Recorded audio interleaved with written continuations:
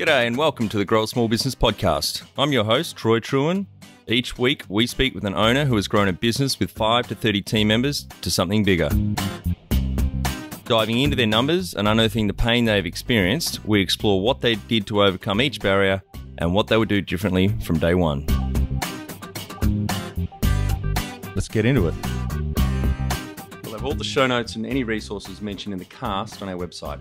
At the end of high school in 2005, a great teacher pushed her to enter business plan competition. She went on to win the Australasian award. Aged 19 in 2007, she started a law degree part-time and launched her dog daycare walking and sitting business. There were only 2 other dog daycare businesses in Australia at the time. They walk up to 50 dogs at a time and take them to unusual locations like Federal Parliament and the War Memorial. Rhiannon clearly has a passion for dog wellness. The business has grown every year, on average at 180%, from herself, the 1 FTE, to now 29. When she launched the business, the industry was worth 3.8 billion per annum in Australia, and now it is at 12 billion. In 2017, bought another salon 30 kilometres away. 2 years later, closed it and brought 98% of the customers to headquarters. End of 2008, got a $10,000 loan for a few months from her father to replace her 1982 small car, the only finance she's had. Late 2013 had burnout, which led to infection on her brain. Took 6 months to recover, but the best thing that ever happened. She had to let go, trust the team and let them run it. Felt she'd succeeded when achieved work-life balance and feedback from clients. Hardest thing about growing a small business is sacrifices you make and letting go. What Rhiannon would tell herself on day one of starting out is set systems and procedures up to where you want to be, not where you are now. Go back and listen to episode 8, where Sam Reed talks about co-founding Willie Smiths in 2013. Now Australia's leading organic cider, and went from 2 FTE to 25. Welcome everyone. Today I'm interviewing Rhiannon Beach from Pups4Fun in Canberra, ACT, just east of Sydney, Australia. Thanks for your time this morning, Rhiannon.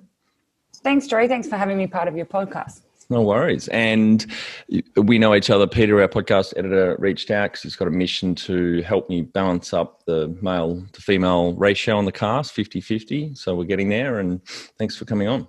No worries. Absolute pleasure. So tell our audience a bit about your business, what it does and how it makes money. Yeah, so I run a dog daycare, dog grooming, dog walking centre in Canberra. We care for about 500 dogs per week, providing them with dog walking, dog grooming and dog daycare services.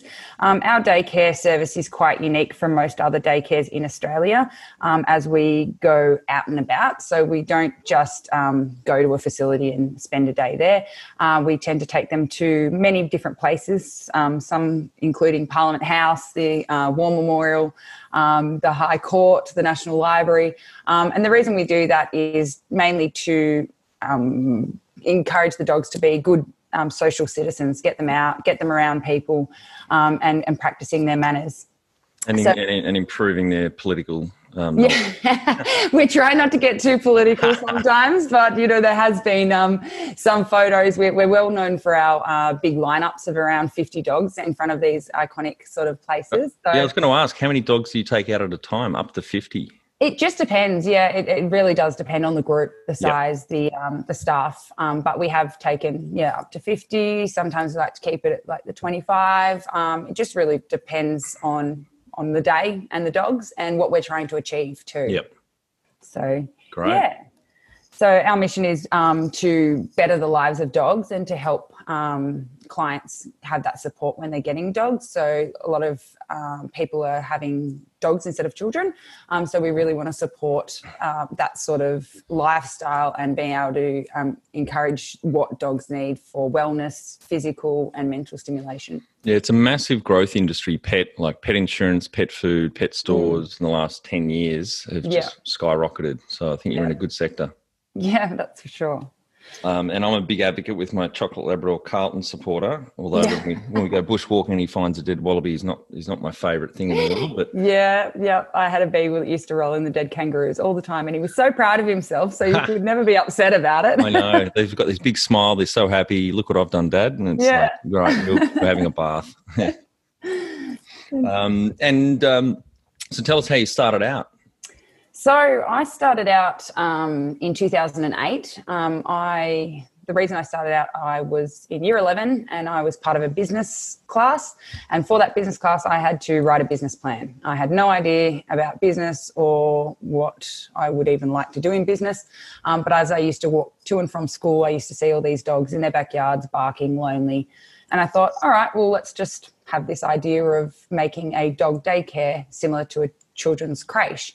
Obviously, in this day and age, it's not that strange. But when I started in 2008, there was about 2 facilities in all of Australia. So Wow. at that time it was, and they'd only just sort of started that year, one in Richmond, I think possibly one in Brisbane. So it was a very new concept. It was a very come from America. And so it was a little strange. But, yeah, so I did the assignment. My teacher was very impressed, so decided to enter me in the 2005 Plan Your Own Enterprise competition, which I ended up, against my will, agreeing to enter, and ended up winning the state competition and then going on to win Australasia. Congratulations. That's amazing. Thanks. Yeah. So it was that was with the support of my teacher and also, I guess, a bit of validation, winning a big competition like that. I thought, well, let's just, once I finished school, I thought, let's have a crack, see how it goes. So in 2008, in January, I enrolled in university doing a Bachelor of Laws, and also on the same day started my business. Yep. So I had been working about 7 hours a week in a coffee shop. It's my only other job I've ever had in my life. So I was saving my money. And then, in 2008, took the big leap. And so I started off walking just a couple of dogs in the neighbourhood, and then slowly progressed from there, brought on my first employee, who was my brother, who's 3 years younger than me, and obviously didn't really like being told what to do by his big sister. Yep. But was a big part of the beginning and the growth, because he was such a great dog handler. Yeah. And really, understood my vision and dream as well. So although my business plan was for kind of where I'm at today, I had to start somewhere because of my age and lack of finance and capital at that stage. And so did you go on to complete your law degree? Yeah, I did. I completed that. It took me 8 years, but I completed that in 2016. So that was interesting. Growing a business and doing a law degree at the same time has been something that was an extreme challenge, but something I'm very proud of. So yeah, great. And what age were you in 2008 when you kicked off the business? I was just 19. So, I had, I'd sort of, when I was 18, I knew I was going to start, but I took a year to try and did a small business management course. I did a bit of coffee shop shifts to save some money, and then, started. And it's funny, I only just found, I was clearing out some paperwork and found my very first invoice from the 17th of January in 2008 for a dog walk for $10. There you go. You do have to start somewhere. Journey of 1,000 miles starts with the first step, doesn't it? Or the first invoice. Well, and then it's funny, once I did that first walk, I decided that from my second service, I would triple my prices. So my second invoice went straight up to $30 because I really valued my time and knew I was going to be able to balance university and business at the same time. I had to put that value in straight away. Geez, Rhiannon, it takes small business owners, particularly, it took me, it took 3 or 4 years before you clue into pricing, getting your pricing right. So you did well after one invoice. Yeah, well, I mean, pricing is really important. That's an area that I have always stood really strong on. We've always had a higher end prestige price and a higher end prestige service. Yep. And I've never been one to compromise on that because, like I said, I value my time, my employees' time and the business time. And I guess knowing that if I went into law, I'd be charging out at 6-minute intervals. Yes, yeah. So understanding that and being able to use the motivation of growing a viable business means you have to charge accordingly, which has been a challenge in this industry because it doesn't always work that way. And people you're competing with don't necessarily have the same overheads or the same value of time. But, it's very important to consider, I think, pricing. Absolutely. I've got a subject matter expert coming on in the next few weeks on pricing. So Christoph from Simon and Kutcher, he's a partner in Sydney there. Okay. I think they're the world leading experts on pricing. They've got 1,400 staff. So that's going to be a really interesting conversation. Yeah, we had him at one of the monthly beer meetups here in Hobart on Zoom a few months ago talking about pricing, and it was really well received. So listen out for that one. I will do, for sure. Do you have any key numbers you can share to illustrate the growth of the business? Yeah, so we've been in operation almost 13 years. Every year of the business there's been growth. Even, we started in 2008, which is global financial crisis, which wasn't, you would think, a great year to start doing something that was the disposable income, but I chose to do it anyway. Every year we've had a growth with an average growth rate about 180%. Wow. We've just, every year it's about, finding new stride, bettering our service and where we can sort of make that growth. The pet industry, sort of as we were mentioning before we started recording, was, when I started in 2008, it was worth $3.4 billion. In October last year, it's gone all the way up to $12.2 billion. So, and that's in Australia? Just in Australia, yeah. Wow. Yep. So it's a rapid growing business. So one of the reasons I've sort of taken on this business and taken it really seriously is, for many years people would ask me what I did, and I would explain, and I'd tell them, and they would say, "Oh, that's cute, like what do you do full time?" And I would explain, that not only is it my full time job, it's the full time job of at the moment 29 full time equivalent people and 36 staff. And it's serious business. It's not just a matter of being cute and fluffy and all that. Yep. It is serious business. So one of my goals is to create credibility for other people in the pet industry, so people understand that it is serious business. That's phenomenal growth, Rhiannon. Well done. Yeah, thanks. So have you only got the one site or? Yes, so we did in 2017. I did buy another grooming salon, and we took over that quite quickly. That was really received rapid growth during that period. We almost grew like 50, I think it was almost 200%. So we took over that salon, which was great. It was an opportunity, another business friend of mine that needed to move interstate. So we were able to take on lots more staff, lots more clients. We were operating out of a vet hospital, and for that second salon, and they needed to expand. So we either had to make the choice to go and take that salon to a second location. So that was in Queanbeyan, New South Wales, just across the border. Yeah. And we made the choice to amalgamate back all into one business. So move that business back to our prime location. And thank goodness we did. It has been absolutely amazing. Most of the clients have come over. We've sustained the growth that we've picked up from acquiring that new business.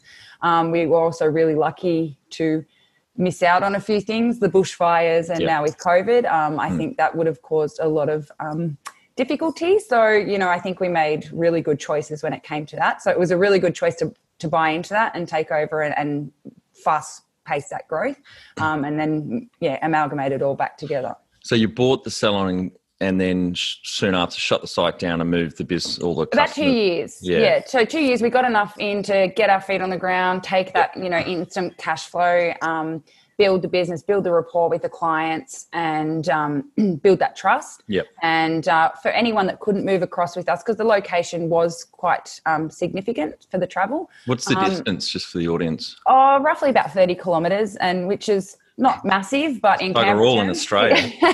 In Canberra terms, it's all the way east to all the way west was what we were asking our clients to travel, which most of them, that wasn't an issue at all. It was only, if they couldn't. So we were able to refer them to other local businesses.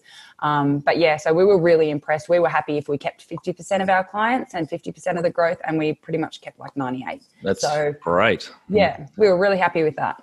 So one site now, are you thinking about adding any other cities or sites down the track?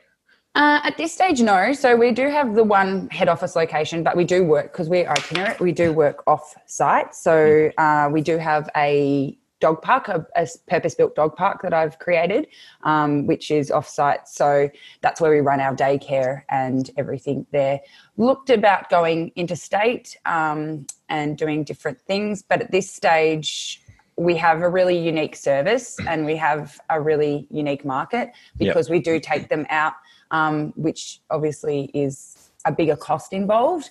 So it's something that is potentially an option down the track. It's just not something that's probably in the next 12 to 18 months. Have you considered franchising? I've roughly considered franchising. Haven't taken a lot of look into it, but it's always something that I to and fro.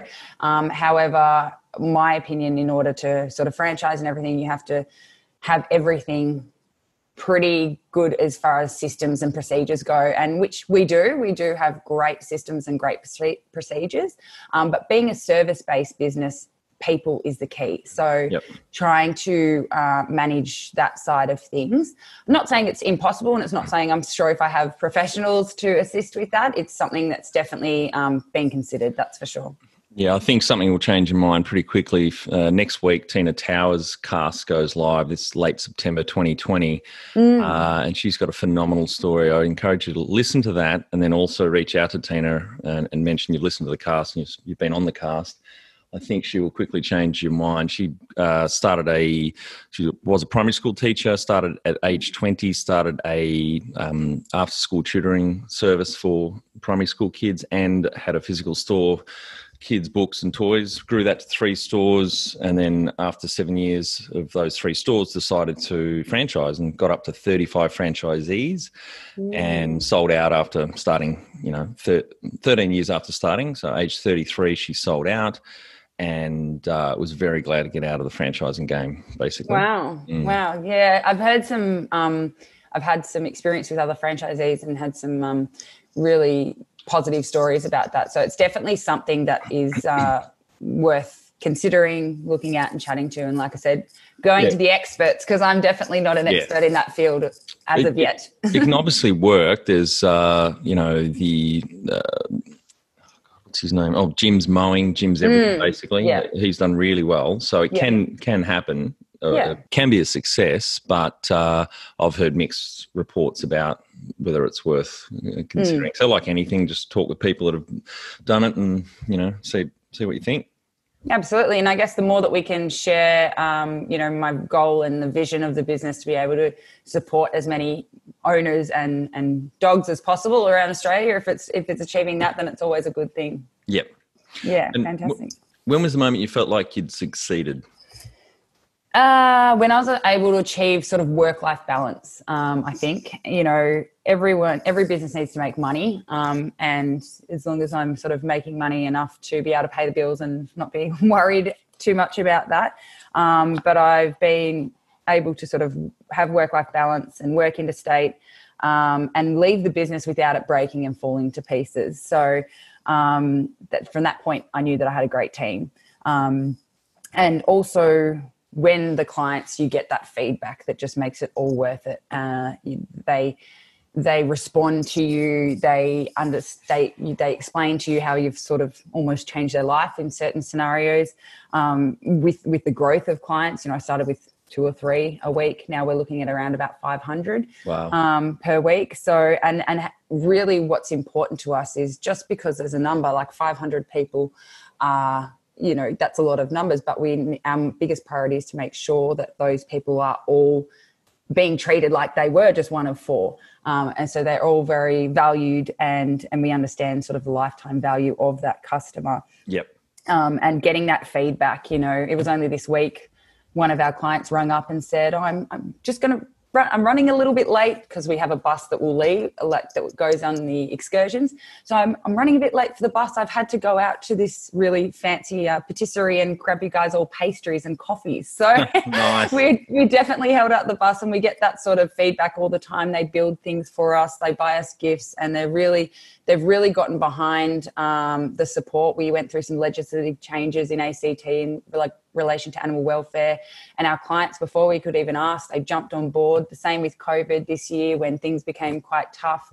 Our clients were there. They had our back. They believe in our dream. They believe in our vision. So I think once that you start to see that, you're like, okay, we're on track. And I think success is, you know, it's never ending. You keep building on it.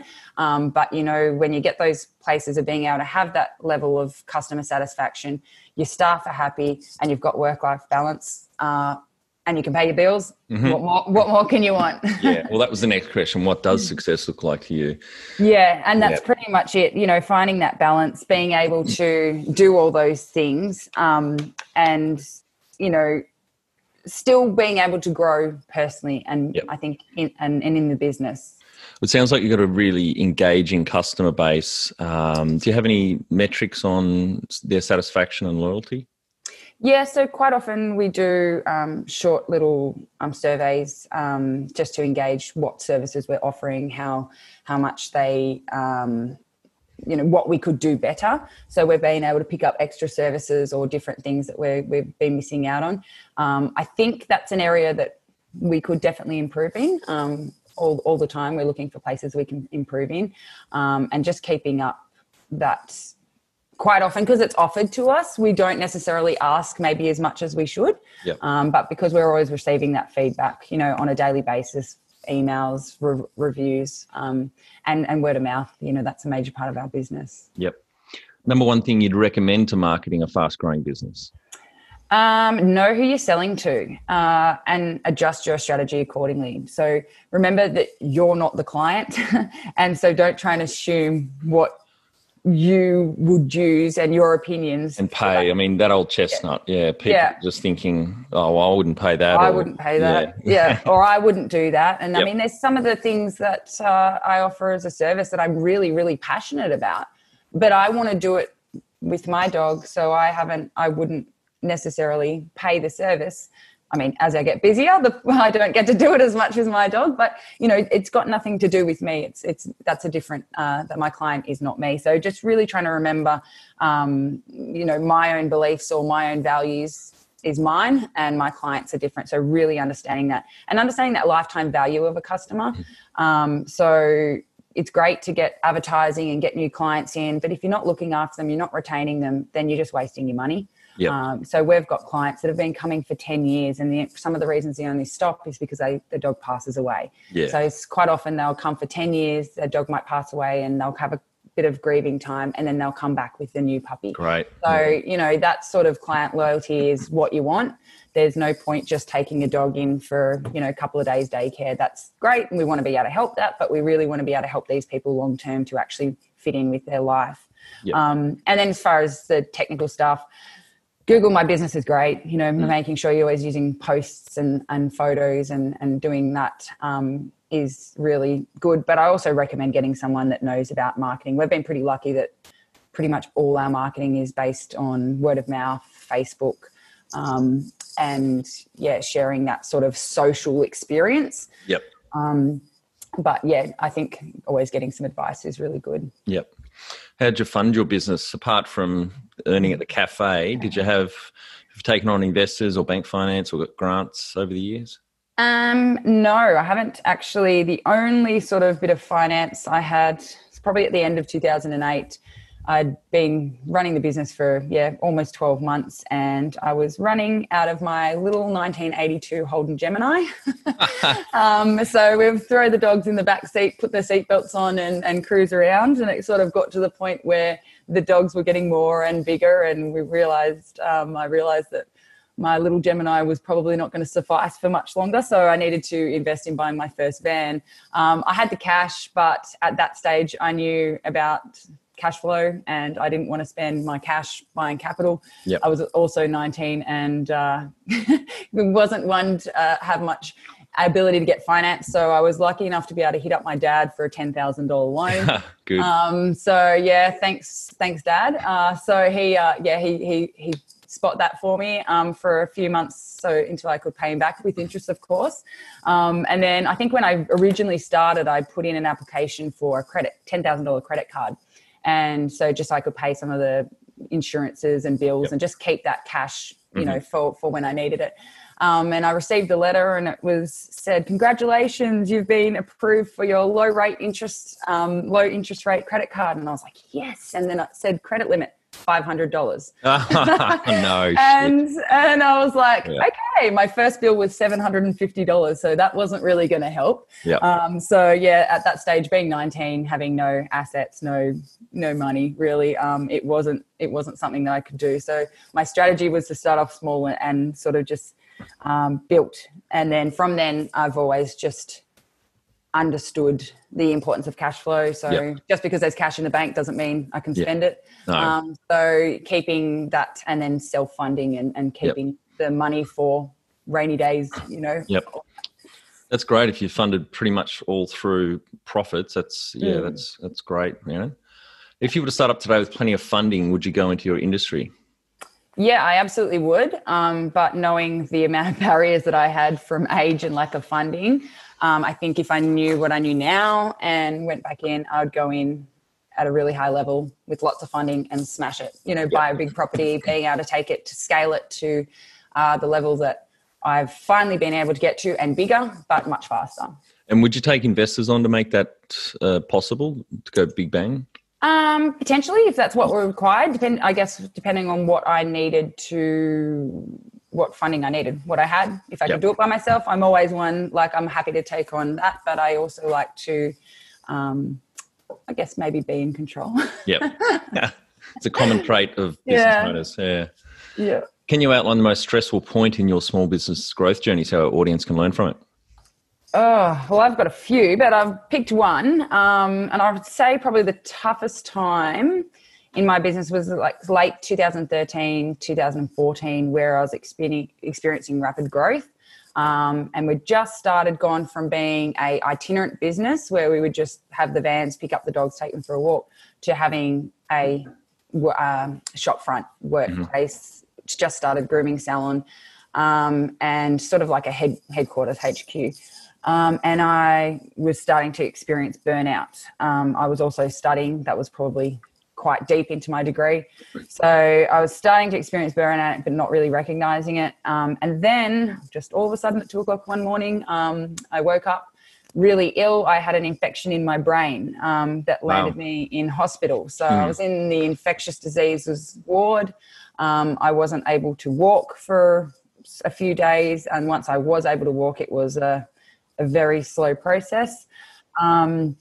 So although I recovered quite quickly from the disease, the bacteria, it was probably about 10 days I got out of hospital. However, the side effects were really long lasting. So that was about 6 months that I had to literally just sleep. The biggest achievement of my day was being able to walk to the shower and shower myself. Wow. So I sat sitting in the dark because I had severe photophobia and migraines. So I'd have like tea towels wrapped around my head with sunglasses, with everything in the dark.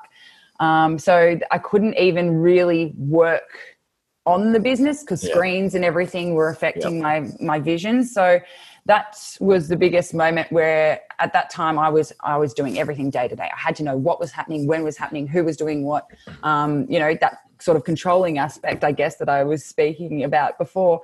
So this gave me no choice but to step back, let go, and just trust. And the moment I did, it was the first time I really ever let go. And it's literally the best thing that ever happened because it made me appreciate, recognize, signs of burnout, signs of stress, the importance of work-life balance, but also made me appreciate the team that I have and the importance of being able to step back so they can do not that I was micromanaging as such, but it gives them the responsibility. So they have ownership in the business too. And then from then on, we were able to grow significantly because I wasn't worried about some of those things that they'd already taken off me. I could start working on the business. So was really sorry, I was going to ask you, how did the business go in that 6 months if you were pretty much out of action?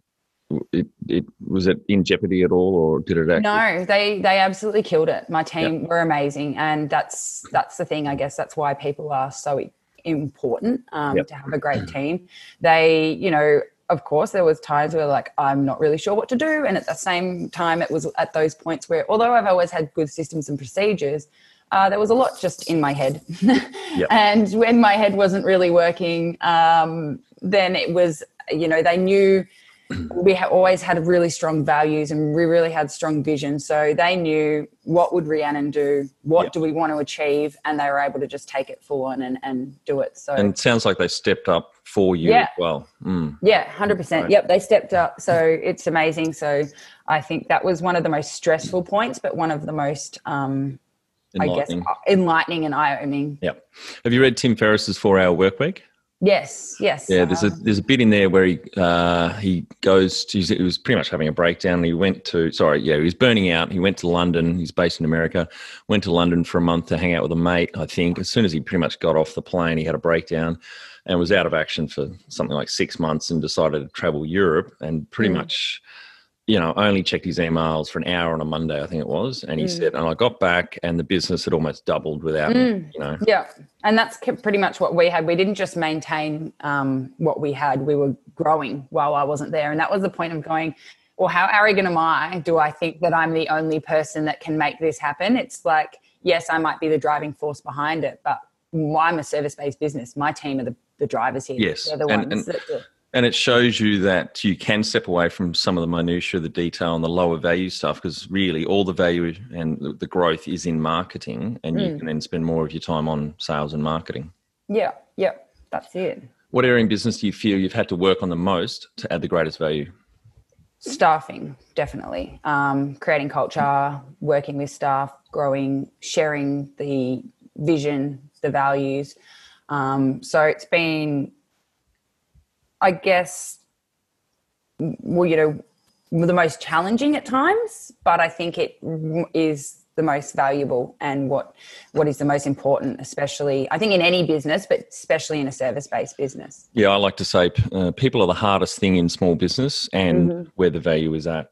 Yep, that's it. And that's 100% right. And I think just understanding, and I think what I like to do is, I've only ever had one other job. So I like to hire people that can do what I do way better than I can do it. I'm only 31 years old at the moment. Yep. I don't have huge life experience, but in my 31 years, I have shoved a lot of experience in there.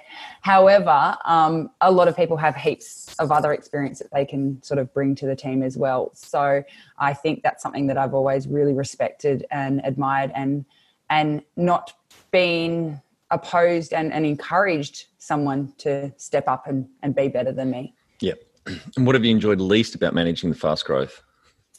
I kind of guess it's a similar type thing, is potentially the staff. When it's hard, it's challenging, but it's really powerful, but it's also difficult and something that can be quite stressful because it's not black and white, it's people. Yes. So, even when you think that you're doing the right thing, it might not be the right thing for that person. And it's just, I guess it's a skill set that not no business person, but people think, oh, I'm not in HR. And I said when I went to university, I'm not into all that. Yep. But when you're in business, you don't have a choice. That's what you do. It's your job. So, a majority of my job is HR and managing people, and the same as my ops manager. So, learning to actually learn about it, understand it, read organizational behavior sort of books and learn from people like that. What do you love most about growing a small business?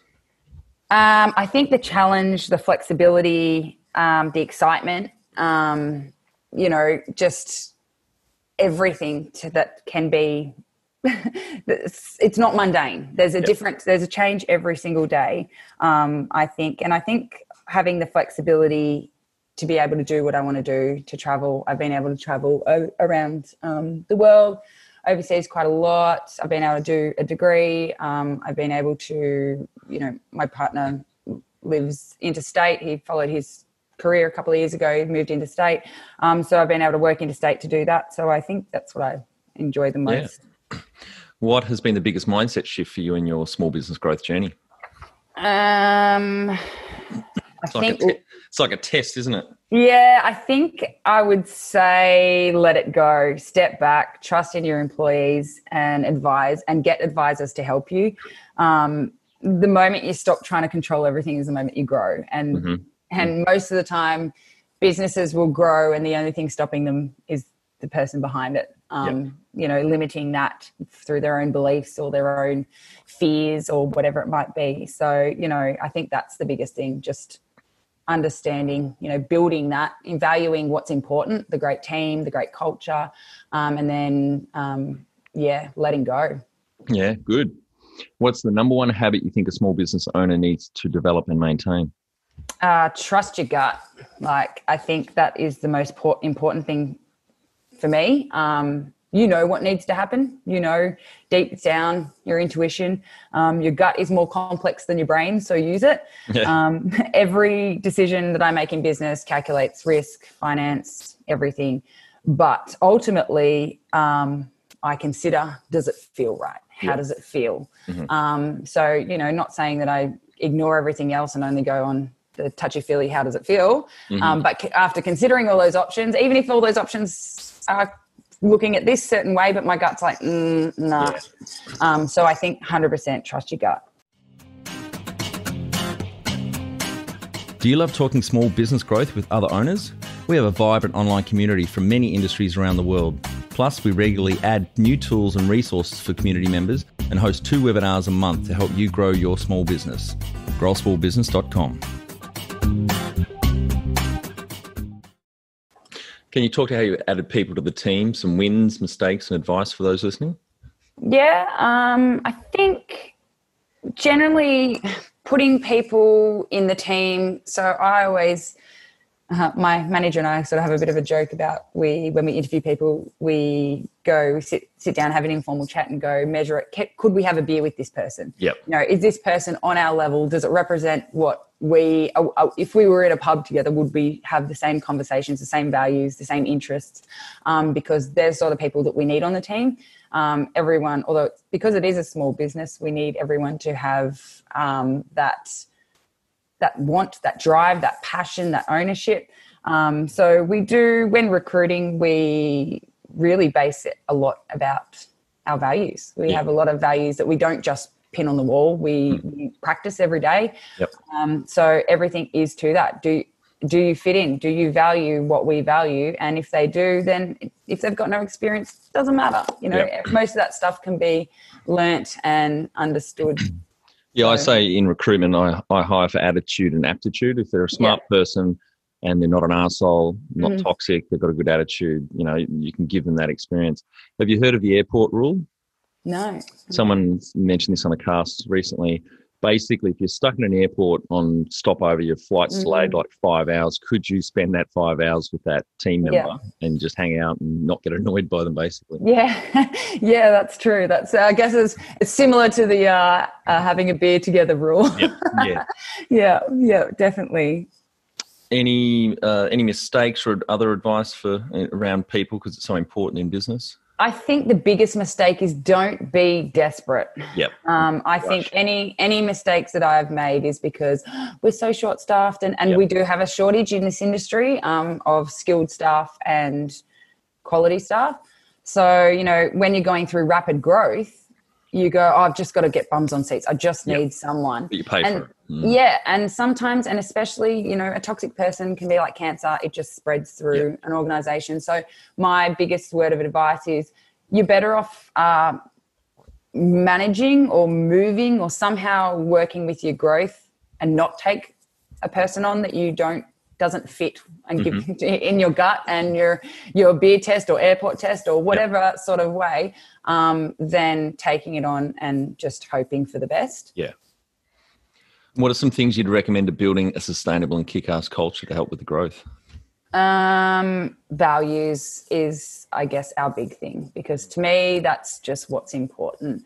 We have values like self-care. We have values like dreaming big and being innovative and being accountable. So if people are not representing those values, then they're never going to fit in within the organisation. And sometimes it's hard. You get a couple of those people in and the culture changes and you're trying to adjust it and measure it. But what I suggest is don't just have values that, these cute little words that you put on the wall and whatever. They have to mean something. They have to come into your day-to-day life. So every morning we do a team huddle. So it's just about 15 minutes where everyone talks about what they achieved yesterday, what they're going to achieve today, and like in line with their values. Like if they want to look at more innovation this week, creativity, if they want to look at more accountability, you know, like sometimes I go in and I'm like, I have not done what I've said I need to do. 3 days in a row. Now you guys have to hold me accountable. So we hold each other accountable. And I think that that's what breeds a good culture, because it makes it people appreciate and to be able to approach you when there's a situation. Yeah, the vision and values, the godfather of that really was late 80s, I think. They published the book maybe early 90s. It was Jim Collins, Built to Last. I'm not sure if you've read that book. No, I haven't, but I'll definitely put on my list. Phenomenal book, and it starts out with a very dry very dry statistical study of basically takes 21 companies that are just amazing, and then they've got each has a comparison company. So Boeing versus McDonnell Douglas, the airlines, and they do this big study to show that the comparison companies outperformed their stock index, whichever country they're in, like fivefold over a 40-year period or 50-year period. But the company that they're compared to, the phenomenal company, has outperformed them 10 times or something like that. And so they were trying to find, what is it that makes that difference? Is it a charismatic leader? Is it a brilliant strategy, brilliant product? And it's none of that. I'm not going to give it away, but it's a really, really, really good read. Wow. Yeah, definitely. I'll definitely go straight through that. And his follow-up book, Good to Great, after that, another 5 years later, because I, again, did a whole lot of studies on it, is also one of my favourites. Tell our audience how you've handled balance.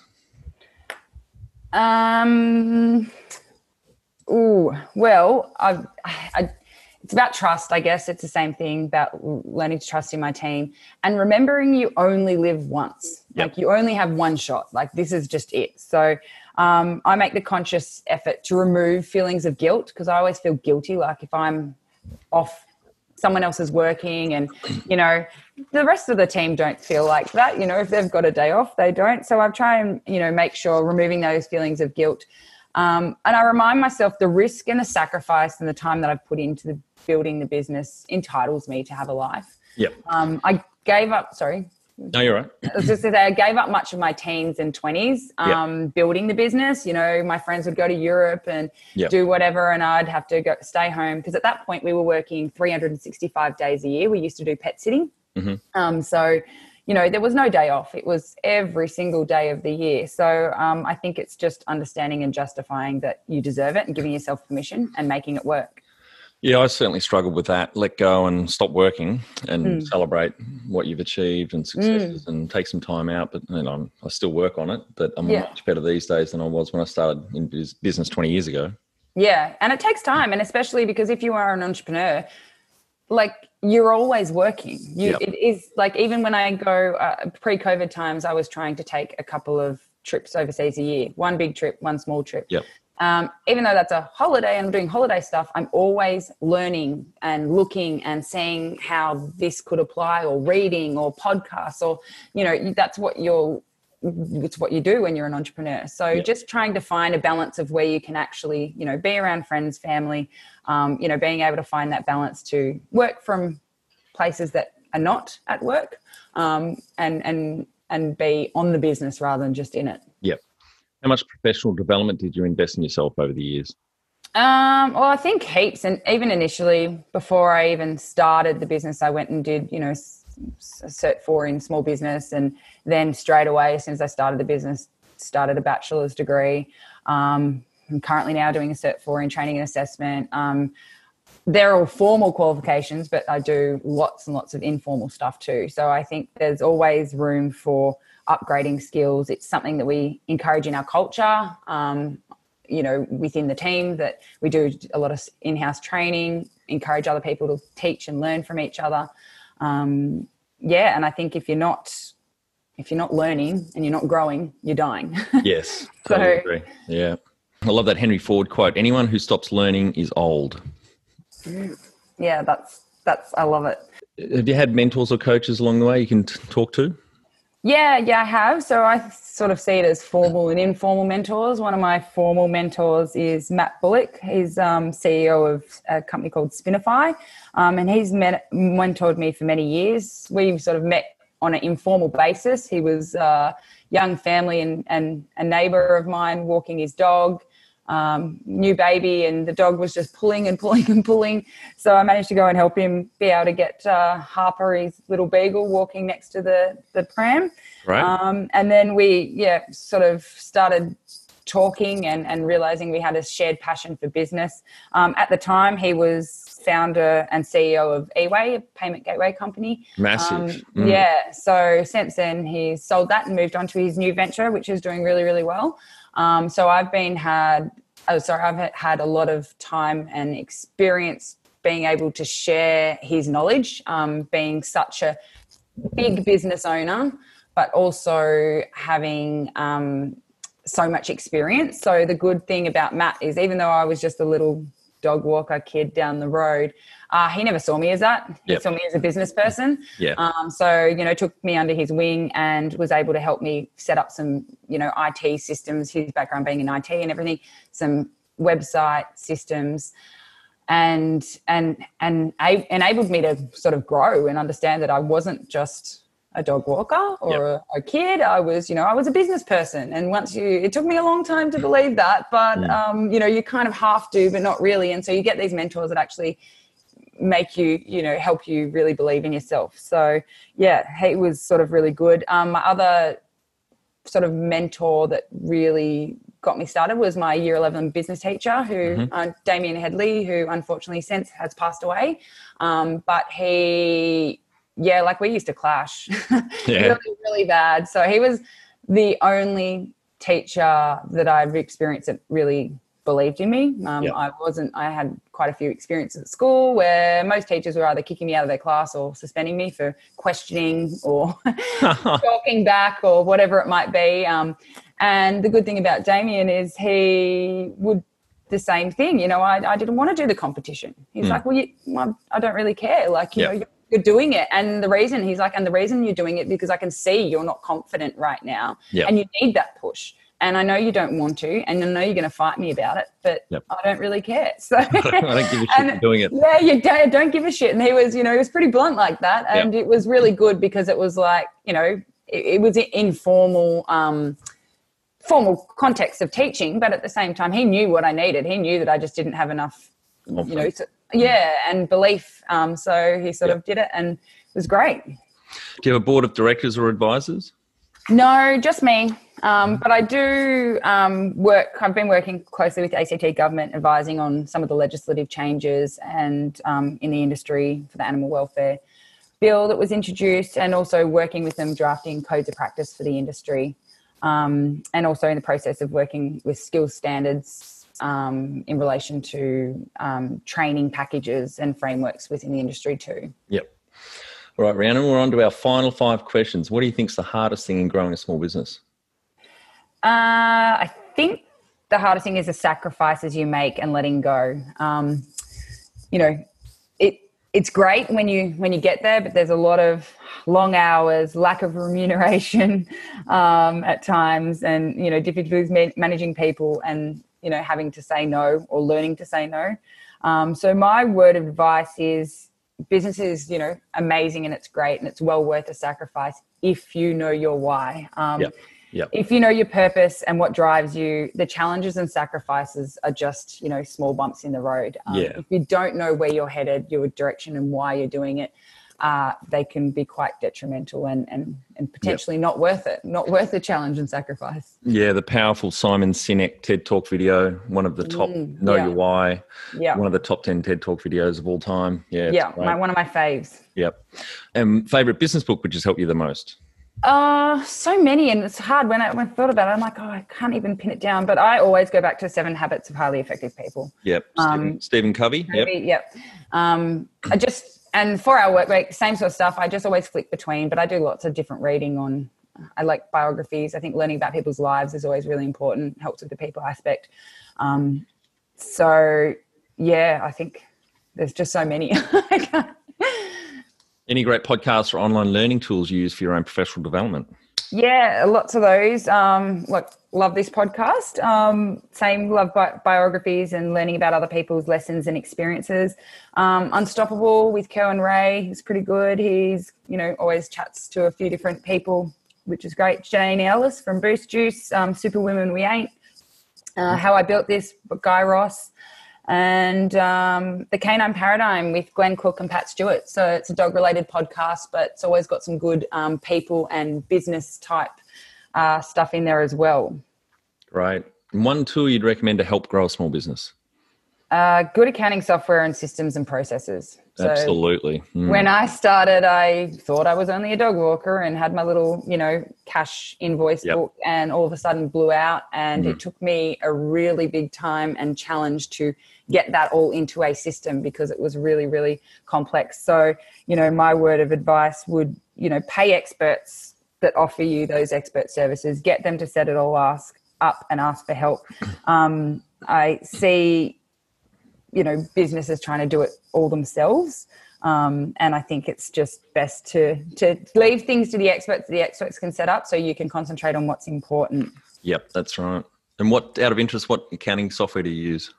I use Xero. So I started Good answer. Yeah, I started when I went from my good old Excel spreadsheet and pieces of paper to MyOb, and it was clunky. And then Mum, who was doing my book work, I was doing my book work, and it was this dodgy file that just moved, and it just didn't feel natural to me. So I spent a lot of money, tried to get it to work, and it just didn't. And then the moment Xero came in online, changed my life.